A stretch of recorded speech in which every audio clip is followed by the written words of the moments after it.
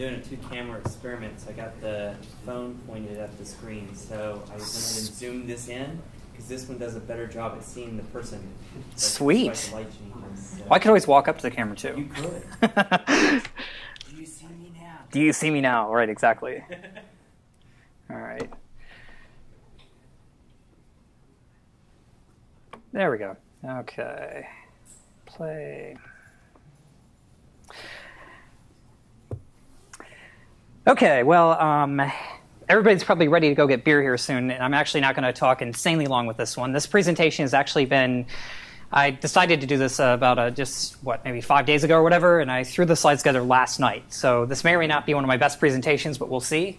In fact, during the last presentation, I decided to rename it. And so we're no longer called just DbCharmer. We are called Developer Happiness. Oh, wait a minute. We don't have screen stuff. Screen failure. What is going on here? There you go. That's good. I know what the problem is. I am not in mirroring mode. That is exactly what the problem is. So is this where Charisma carries the presentation without the visual aid? There we go. Using Tmux instead of screens. Yo! Oh, ouch. Okay, so stealing thunder a little bit, we have renamed the presentation now. And this presentation is now called Developer Happiness with SQL. Oh. Is this a cage match? B of the Stockholm Syndrome. And DbCharmer. Okay. So introductions, my name's Lance Gleason, of course. How many people here, just out of curiosity, have seen me speak before? Okay, so we have a few new faces, which is cool. But all right. I have a small little company. It's called Polyglot Programming. There's actually two of us. We do everything. Primarily, we do Ruby development, but we also do a bit of actually analytics. I've actually got another person on staff who has quite a bit of deep knowledge with data science and things like that. We're always looking for great projects.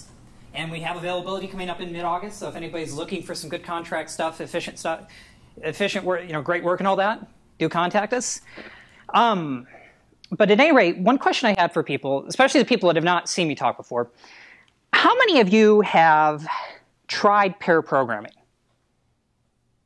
Wow, actually a few, okay. Well, a couple years ago, I actually went independent, worked a lot more at home. And kind of had a problem because when you're consulting quite a bit, you're hired gun or something like that. It's like when you're working for a big company, you have plenty of resources to get dev pairs and things like that. But what do you do when you don't have a dev pair, especially when you're at home? Anybody ever thought of that? Tried to figure out how to solve that problem? Right. Well, you could do that. Well, one day I was sitting around thinking about this, and I saw this. How many people here have cats? And I thought, my cat's really smart. In fact, she is, I think, at times smarter than some developers I've worked with, but that's either here or there. But she's really smart. I mean, I can remember since she was a kitten, she'd lay in my laptop bag or she'd lay on top of the laptop. And I always thought when she was jumping on my lap and I was programming that she just wanted attention. But then I thought, I think she's trying to tell me something. And so what if we take extreme programming to the next level? And so here we are getting ready with an experiment here. We call it per programming. Now, as you can see here, we're trying to follow all the good practices you normally would. So we both have comfortable chairs here. Allie's kind of set up right there. We decided to use a shared keyboard setup here. And the surprising thing is I thought that she would primarily be the observer, but she drives too. So if you get a chance sometime, you definitely should try it. And so one other thing with it, for those people that have dogs, we tried some experiments with GUR programming or something else like that. It hasn't worked so well, thus far. I mean, because let's face it, we have these two Shih Tzus here, but the cat rules the roost. I mean, this picture demonstrates the hierarchy in our house. So I blogged about it a bit. There's a little website with it. And we've actually also, this is kind of still in development phases, but we actually have perprogramming.com. You should try it. Check it out. It's a lot of fun. Okay. So we're obviously talking about databases. This is like Database Wednesday here. To kind of get into this, though, how many people are actively deploying on Heroku right now? And out of those people, is that your primary deployment mechanism? Are you primarily using Heroku? Okay, so a couple. Some of this scaling discussion will probably be premature for you. How many people are, obviously then everybody else is using kind of other platforms. How many people here have run into scenarios where their database is starting to fall over? All right, so a couple. It's kind of interesting because I think it depends on the community you're in a little bit with this too.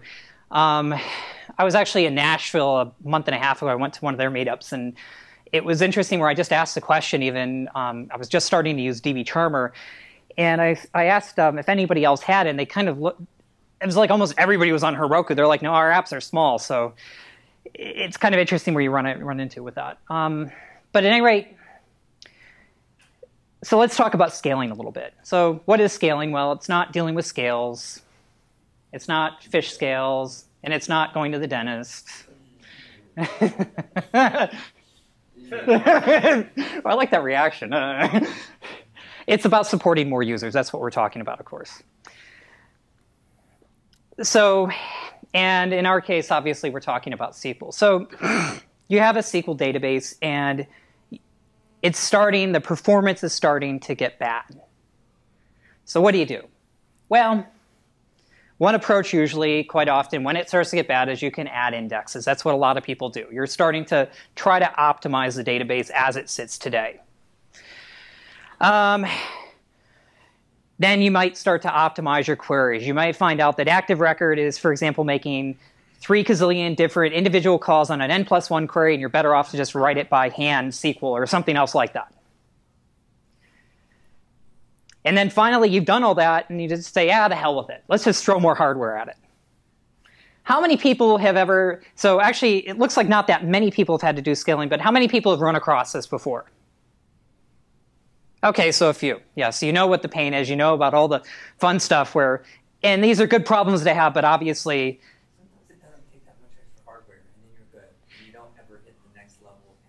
well, that's true. That is actually very true. And if that's the case, then I would not in fact, I would not go to some of the techniques that we're going to talk about. But yes. So you've run across the limits with that one. What's one strategy that you could use to basically get some performance back? And so replication comes up quite often as one approach. Now, I remember when I first heard about this, when I was doing one of my first skill outs, I was like, how the hell is replication going to help my database? Because usually you're going to have like a master-slave type of scenario with it. So what's that going to help me with? I still am only going to hit one database probably. Well, the common scenario, and this is not the only scenario you'd use, is to have something like this, where basically this would be a website that it could be up to something like maybe a 50-50, where 50% of the usage is writes, 50% of the usage happens to be reads. Now, with this particular one, I would say this is probably more of a 20-75 type of thing. But the idea is what you would do with a replication to increase the performance of your website. You would say, okay, we're going to make sure that all the writes for our application go over to this master. The master is going to replicate the data over to these slaves. And for all of the requests that do your reads, they're going to come off of here. The idea being you're taking load off the servers, but yet you're keeping things consistent, and that can help you quite a bit with it. The problem with that is, and in fact I ran into this recently with one client, was that their application was very, very write intensive. And in particular, the queries that were giving them the most problems were very write intensive because they had this huge table. And I mean, we're talking literally, it was getting up to like 1 billion rows. So then we get over to sharding. What is sharding? Well, in essence, instead of having just replicating the database, what we do is we say we're going to split the database up. So you might still have an app server here. You're going to have something that's going to act as like your locator. There we go. Sorry about that. My remote. So you're going to have something here that's going to act like your main, your locator, your sort of master database, your master to tell you where things are. And then based on some sort of a mechanism, be it a kind of an index or a hash or some other scheme, you're going to use this to basically say, for certain pieces of data, go to this shard, for certain pieces, go to this shard, and for other pieces, go here. But then in Ruby land, and this is what I ran into, which is kind of what's led to me talking about this today, how do you support this with Active Record?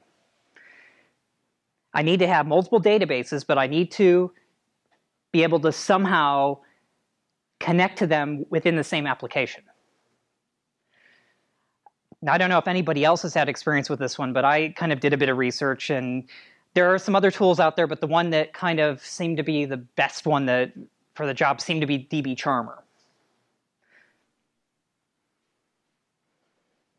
That's kind of a cool little graphic, by the way, too. It should be a database, but whatever. So what do you do, DbCharmer then? What does it take to basically set up and use this thing? Well, in essence, you just gem include it in your gem set.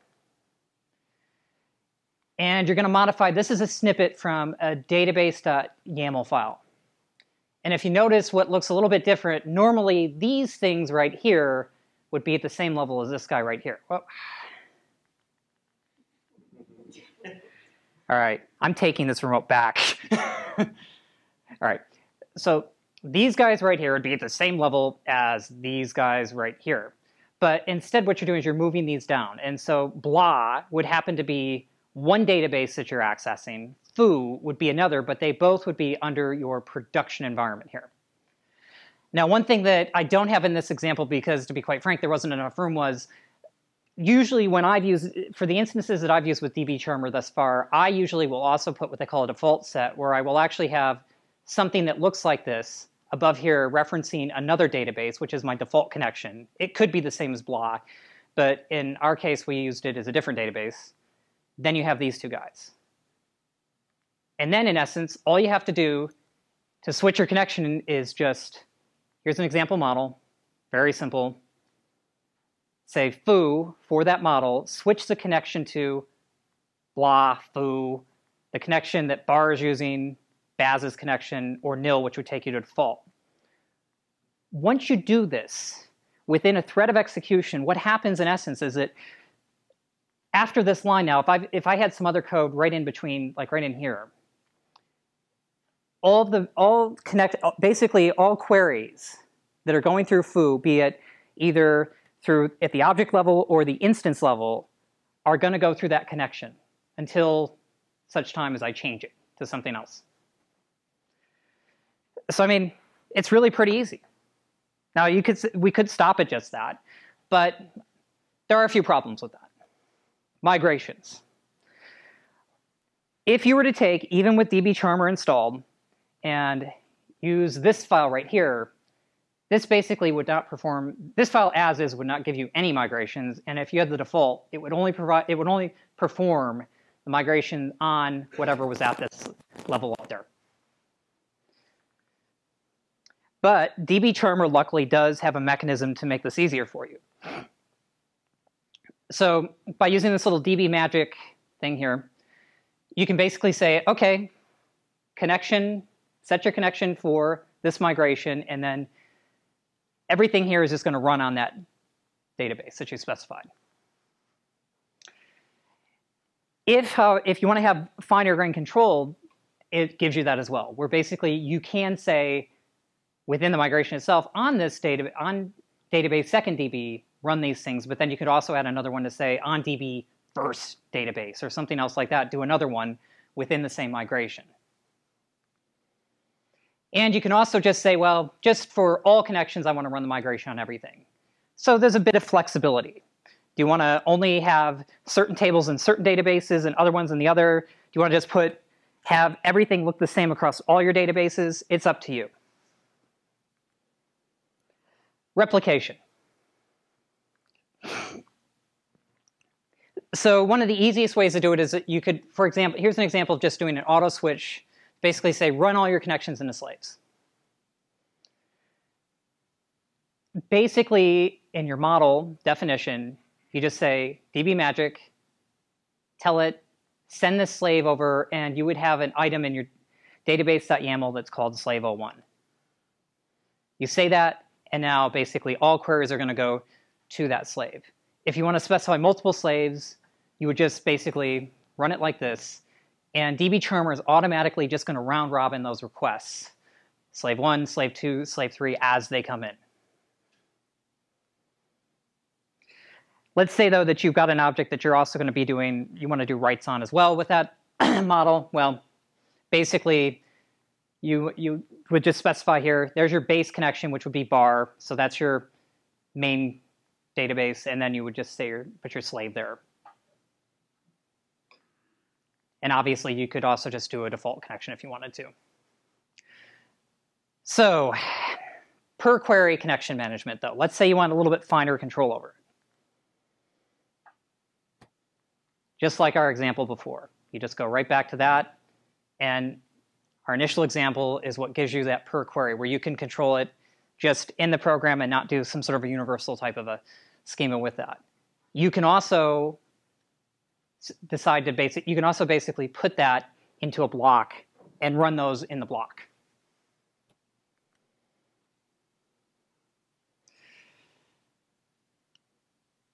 You can also basically specify within just as a per statement thing, I want to take and just run this one statement on a certain connection. And you'll see here that we have basically on these ones we're saying, okay, run this on the master, get the last, right? Do some find bys and things like that. You can also, though, and I'm kind of mixing examples a little bit here, but basically what you're seeing is on one, you're saying, okay, on master, do a find by. You could just as easily call that on slave if you wanted to. And then here you can even say, well, okay, for just this command here, run this command on this database, specify it, and then run whatever you want to. Do a find, do a count, whatever you want to do. All right. So it's insanely easy, not a lot to it. Sharding. Out of the box, DbCharmer does give you some sharding mechanisms you can use if you so desire. It has a range configuration you can use. It has a hash map. It has this thing called dbBlock map, and it has this thing called dbGroup map. And I'm not going to go into the details of it. And it also even has this mechanism you can use to create these custom sharding methods with like all this logic and all different things like that. For my project, this is what that felt like. DbCharmer makes a lot of things easy, but I kind of looked at that and I said it felt like overkill, and I didn't want to be that reliant on it. So at least for our project, what we did is we just said, let's just use our own mechanism. We had one big table.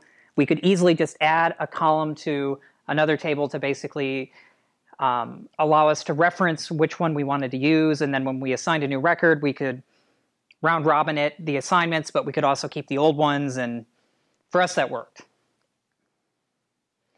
So is it thread safe? Sort of. They kind of support it. They kind of don't. I would recommend probably for a production app, which is what I've run it in. I would keep it on MRI. It's actually I've had an instance on production since I think it's been like about 3 weeks now, and no problems. It was actually surprisingly smooth. Testing. So this is a gotcha. How many people here, so we obviously just talked about like MongoDB and different things like that. How many people here have worked within Rails using something like Mongoid, for example? That's the best example because I happen to know it. Okay. You probably then are familiar with the fact that unlike Active Record, you don't have the concept of a transaction. And because you don't have the concept of a transaction, you don't have rollbacks. DbCharmer will break your transaction if you change your database connection in a test. And so what that means is you have to use the same mechanisms you might use when using a NoSQL database where you have to clean up after yourself. But the big question, before you use DbCharmer, And even maybe before you get too deep into optimizing your SQL databases, are you covering up a smell? And I'm not going to get into the whole thing except to say that, yes, there are alternatives. And would your data be better represented in a NoSQL database? And I'm trolling here a little bit. And so, of course, you could look at Cassandra, you could look at Riak, CouchDB, and, of course, Mongo. And that's it.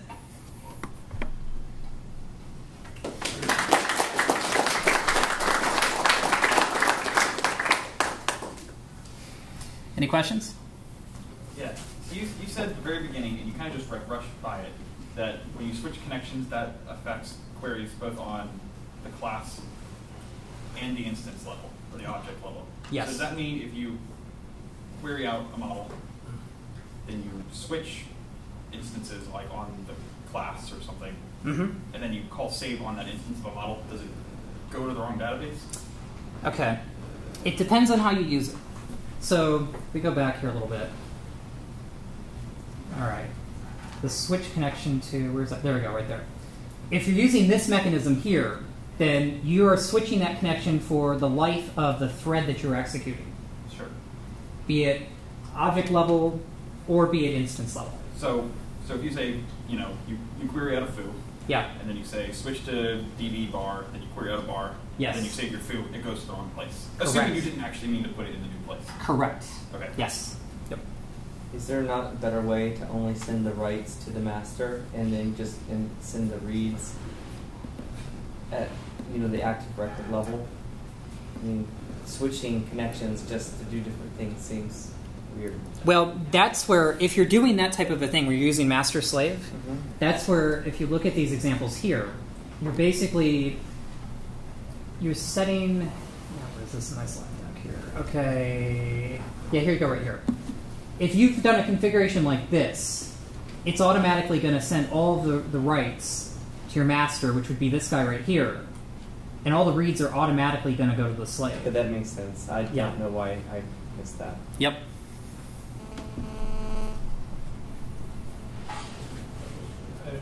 Yeah.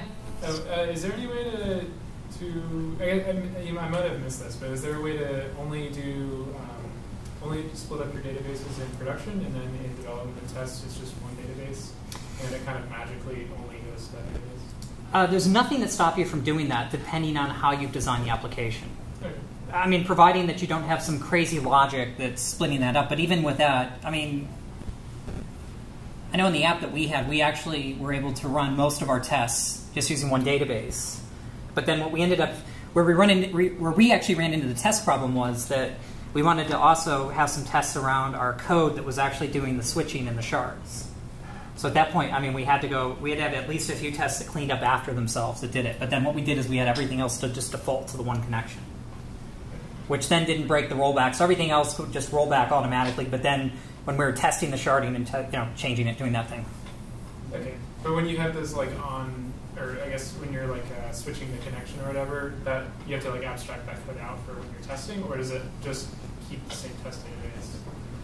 Well, all right. No, when you're switching the connection out, for that part, you're going to want to clean up after yourself. So in other words, what we did is it's just one configuration that we used.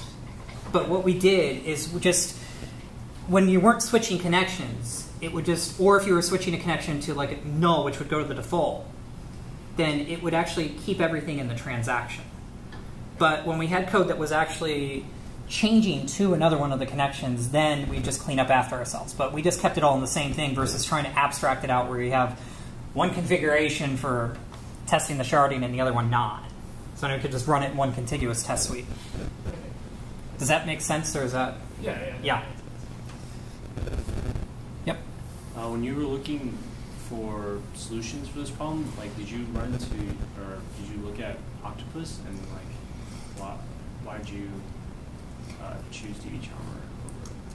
I looked at Octopus, and it looked like there wasn't as much support, and I like the syntax of DbCharmer a little bit better too, and it seemed like that was kind of the more favored, supported solution, shall we say? Not to say Octopus is not good, but yeah. It was just we were trying to do some of this sharding stuff and got Heroku to help us with it, and like they didn't even mention DbCharmer, so we didn't really get a chance to look at it before I handed us a solution. Now, how long ago did you look at that too? A month ago? Okay, interesting. It might be because it's only MySQL, I think, and Postgres is. I mean, Heroku is Postgres. Yeah. Yep. I think DbCharmer is only MySQL. I don't think so. I could be wrong on that one. I thought it had multiple database support. I mean, we did it for MySQL, and I'll be the first to say I'm not. I have about a month and a half of experience with DbCharmer, so, and I'm just sharing it because I've seen that a lot of people have never even touched it and seen it, so it's to get the discussion going and that kind of thing. But sorry, I saw a question back there. It was related. I looked at DbCharmer like a year ago, and I was curious to see if it still only supported MySQL. Okay. That's probably why Heroku didn't bring it up if it doesn't have a Yeah, reading the README is still missing. Is it? Okay, yeah. Oh, gosh.